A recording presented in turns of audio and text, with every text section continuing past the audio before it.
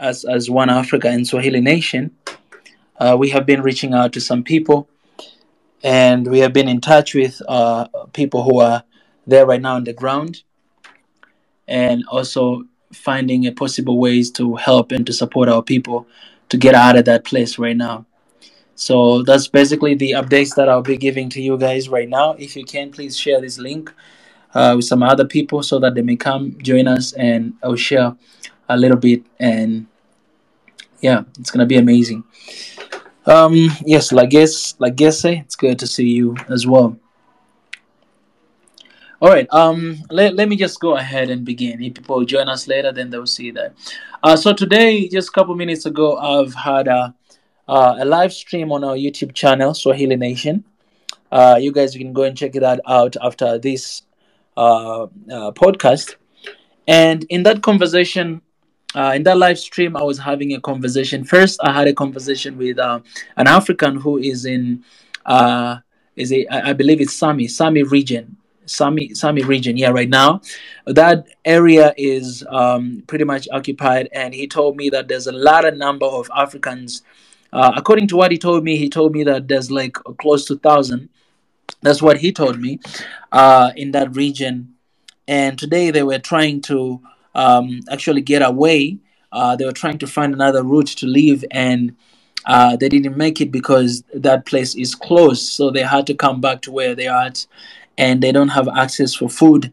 They don't have access for anything. So it's basically, they are in this one region, and they're crying for help. And this guy was doing interview with one of the media in back in Tanzania, and they couldn't finish the interview because he was crying. And I was fortunate enough to have a conversation with him as well on YouTube, and he was just telling me the situation, how it is, and how much they just want to leave and go home, and how much they want support. And this region, and that was the first interview I had today in the same live stream, and then I had an interview with a Ukrainian girl who reached out to me through my Facebook. Apparently, we were together in South Korea. Uh, so she reached out and she told me that, hey, Mika, I've seen what you've been posting, and I wanna know if there's any way I can help. So again, we had a conversation with her because she's in currently in German and trying to reach out to different organizations to tell them about our story and our people who are there and if they can help. So she gave me some contacts with this, one of the Chinese organization that has been supporting people and taking them away. Because as you know, guys, China has definitely like taken all of its people away from Ukraine, India. We have seen that as well. But Africa is a big issue because Africa is not one country, right? We have like 54 different countries. So countries like Kenya, I believe, and Nigeria. I'm not sure about others have been taking their people away. But still, as Africa, we need to come together and to take our people together collectively. You know what I'm saying? Because, I believe that this is not the time to to differentiate. It's not the time to say that, okay, you're from this country, I'm from this country, but it's the time for us as Africans to come together and to find a good solution for our people, to be a good example, because we cannot depend on the European Union, we cannot depend on the United Organization or United Nations, we cannot depend on the Chinese companies, even though I'm going to send these emails to them to find help. But we cannot rely on that. It's a time for Africa to stand together, to stand for ourselves, and to support our people. Because if we don't stand for our people, then nobody will stand for our people. If we do not support our people, no one is going to support our people. This is the big challenge. You have seen, different Africans, what they're going through right now. And in this conversation that I had on YouTube, I had to bring Ukrainian person because I really wanted to get authentic story, not just see the news and get what I want, but I wanted to talk to someone who is there right now in the Ukraine, share with us the stories of what they're going through, and also having a Ukrainian person to share with us from her perspective and her side of her story. So she shared that with us. You guys, you can go and watch that interview after this.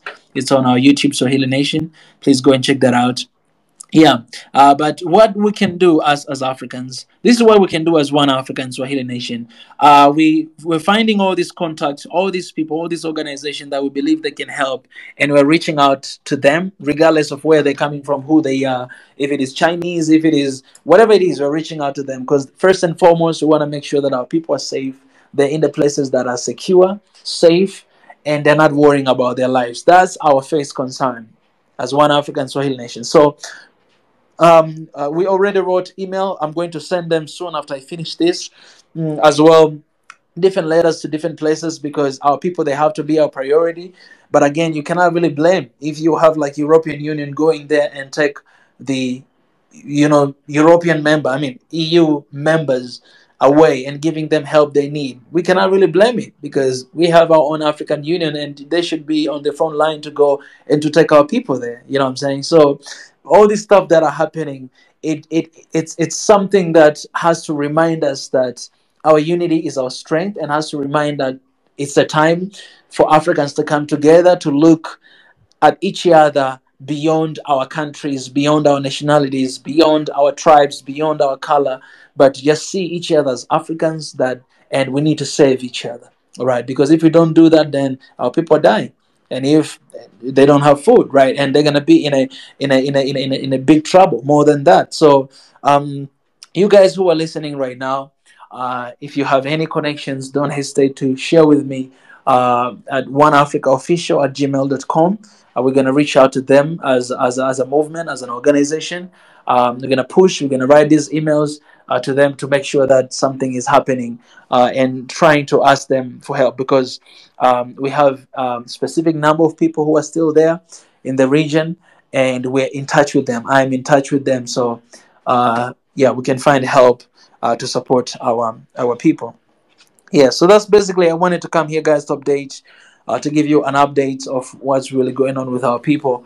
Honestly, it's so sad when you listen and you hear them, as an African and just as a human being. As a human being, this is something that has to touch you. This is something that has to do something to you. Um, so there's so many ways to help. Some of you here, you can pray. Pray for this situation. Honestly, pray for this war to stop because it's causing so many issues, and innocent people are dying. And as you can see, even Russian people as well, they have a huge impact on the sanctions that they are getting. So it's and also Africa. For a long time we have been talking about Africa to be independent, Africa to stand for ourselves, Africa to lead our economy by ourselves. But we're not doing that right now. And this war, I'm telling you, a lot of African countries will be in trouble because there's no more money, no more loans. All right, because our system, the system that we have been depending on them for so long. And that's why we're trying to say in One Africa and in Swahili Nation that, hey, we need to have independent Africa because issues like this, when they happen, we have our own economy to run. But now this war is dragging down the economy, and I'm telling you, people who are going to suffer the most, countries that are going to suffer, is Africa. It's Africa.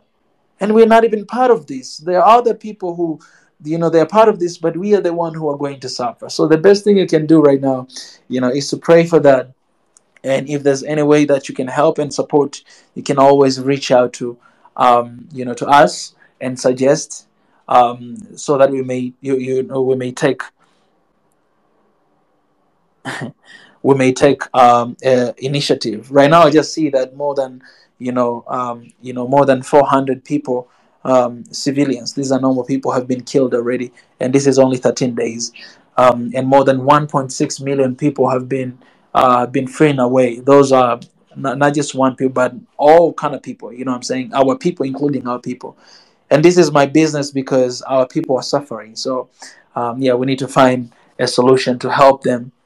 And my call to African Union, the African Union, please, let's do something for our people.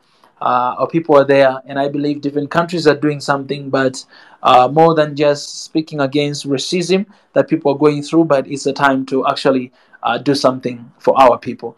Just like we see European Union, how is stepping forward and to help and to support. I think African Union, we have to show our strength right now and to support our people. They really need our help. They really need our support. And that's the least we can do. They're our people. They're our people. We need to protect them. They need to be safe. We need to do everything we can to take them away. This should be Africa's concern. It should be Africa's concern. It should be Africa's concern. Every single one of you who are listening to me right now, this should be your concern. And one thing that I'm really trying so hard to tell my people, and some of you don't understand me, I keep saying that, guys, taking side at this moment is really dangerous. The only side that you can take right now is Africa's side, because everybody is pulling to their sides. But the only way we can do right now is taking Africa's side, speaking against, the war, because it's awful and it's killing a lot of people, and just praying that our people are safe. Some of them, they just went there for school to study, but they're facing all this stuff that's happening right now. And they need our voice. So whatever you can do, if you can tweet, if you can share this link, whatever you do, whatever you can do, guys, I'm asking you, please do something. Please do something. It's very important. I see Satan has joined me. Satan, get out of here, man. I don't want to see you. I don't have Satan on my space. How can somebody call himself Satan? Come on. You're the one that is causing this war. Get out of here, man. I'm sorry. Yeah, so anyway, jokes aside, guys. Yeah, if you haven't seen that interview, please go check it out. I had a conversation with people who are there, and we're still in touch with them, just to know what's going on. And as I'm saying right now, after this, I'm going to send the I'm